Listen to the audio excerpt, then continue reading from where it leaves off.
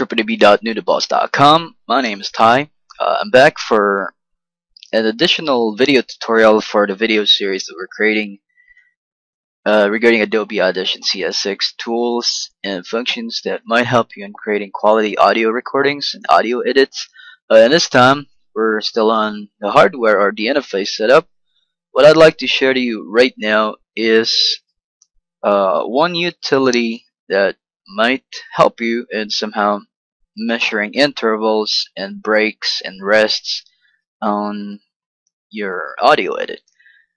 The use of a metronome. So what you do is run your Adobe Audition CS6 first, and let me just show that to you real quick. Go to something that says where's that?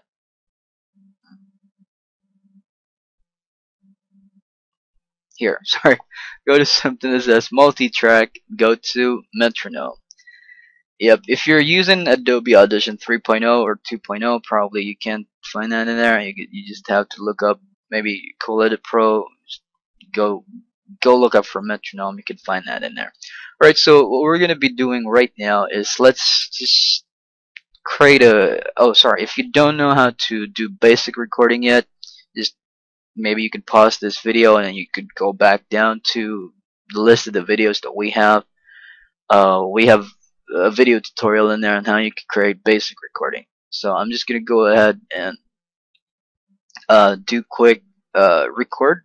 Let's just try this. Let's say sample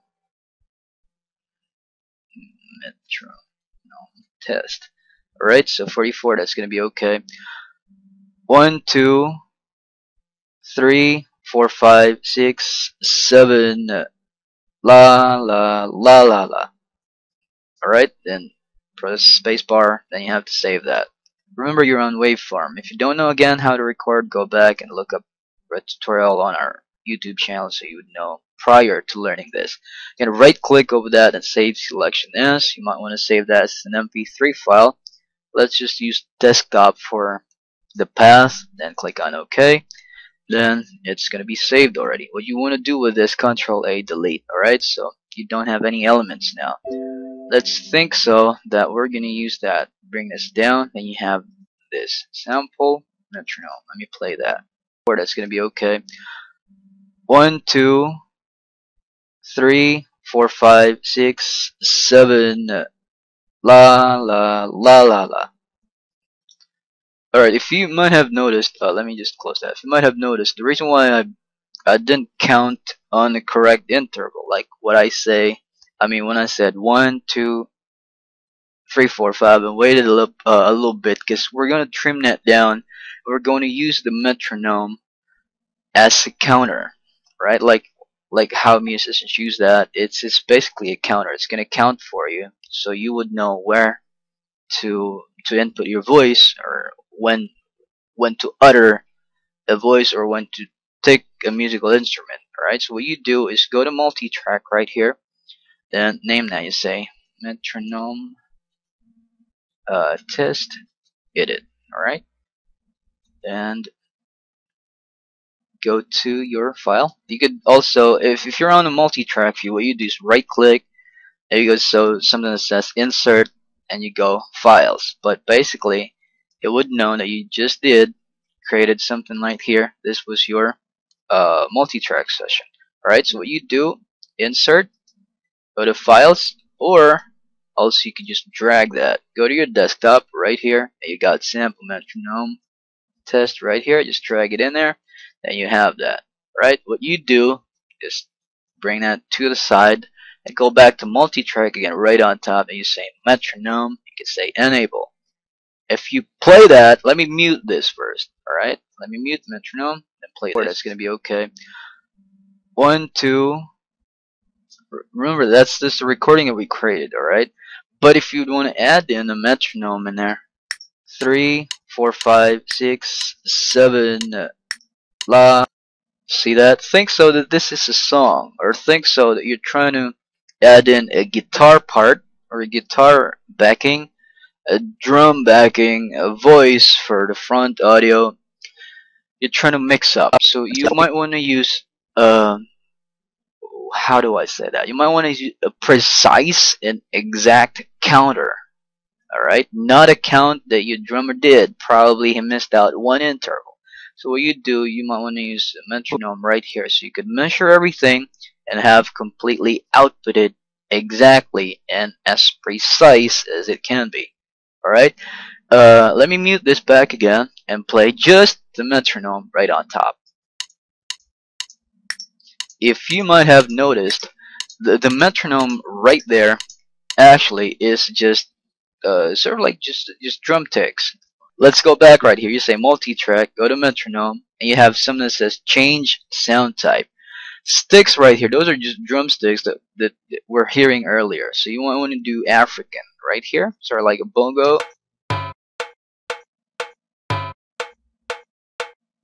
Right, so you can make use of a lot right there from metronome. Go back again to multi-track metronome, and you got sound type. Let's use African 2. Yep, and multi-track back again. Change sound type. Let's try to use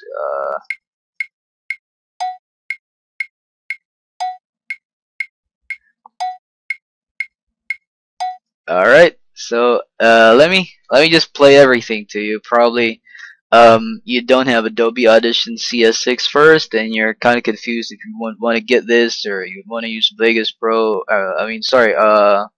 What's the other one? The Sony SoundForge probably.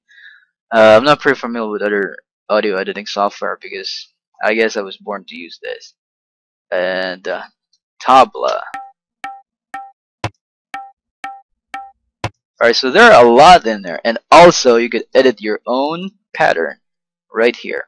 Go back to multi-track, go to metronome, go to edit pattern. You got upbeat, got subdivision, you got 1, 2, 3, 4 right there. That's if you kill number 2, then it is going to be a blank for the interval. It's going to be, if you kill 3 and 4, it's just left to 1. Alright.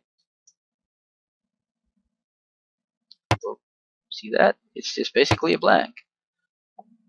Remember, the count is always 4/4 or 4/4, right? If you're gonna count that, oh, let me go back. All it takes for the pattern, metronome, edit pattern. If you take all 1, 2, 3, 4 first. 1, 2, 3, 4 first. All right, so that's how it's been subdivided. You just would want to experiment on this, depending on the focus or the need of your audio. So we don't want to use that. We just want to use sticks just for probably counting for us. Let's go back for sticks and let's press home. Alright, so you got your 4 standard counts right there, continual counts. Then bring this back again, unmute that so somebody's 4, 5, 6. Right, so you want to align everything. So you just cut this, cut that part. If you don't know how to cut, if you don't know how to delete, go back right straight down on the list of the tutorials that we have for Adobe Audition CS6, then you would learn it from there. Just look up for the title of the video and then learn from there. Go back to multi-track, everything has been cut and adjusted. Just try to match the count or the metronome count to the audio recording or to the audio base file that you're trying to match or trying to align with a count together with the metronome. 1, 2, something like that. Alright, you can just readjust again. Let me just double click because it's, I guess, too far from 1, 2, 3. Probably something like that. It's just a test file, so it wouldn't sound really good. 1, 2, 3. See. Let me go back. 1, 2, 3. There you go. So think so that it's a guitar riff. Think so that it's a drum beat. Alright? So a metronome would help you a lot in many ways, especially when you're trying to record or edit music and blend in voice, blend in a lot of instruments. Because you can do multi-tracks right here. Like you could add in a lot of tracks in there. Alright, so again, for some of the video tutorials, you can check out www.noodleworzch.com. Again, my name is Ty. Do subscribe to our channel, youtube.com/noodleworzch. Thanks for watching, and I'm going to see you back.